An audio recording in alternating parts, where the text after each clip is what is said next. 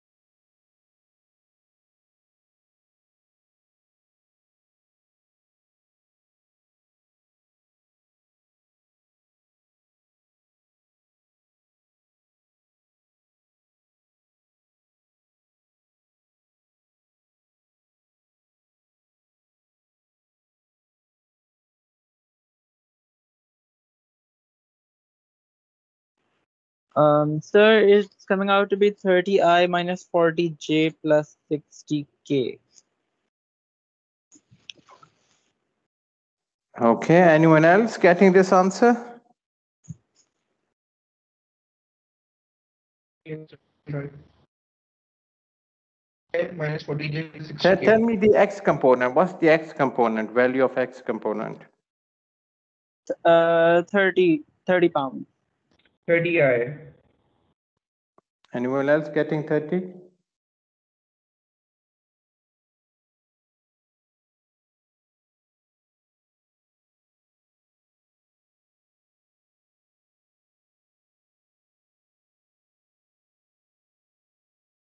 Yes, sir, 30. Yes, sir.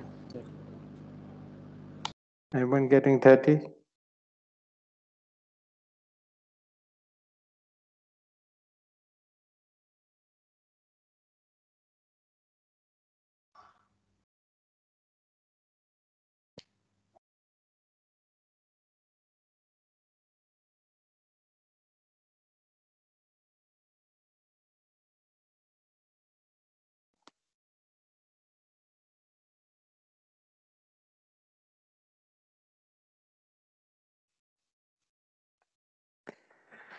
Okay, let's look at the answer, what we are getting. Is that what you're getting? Yes, sir. Good. Yep. Okay. Okay, that's good. That's good.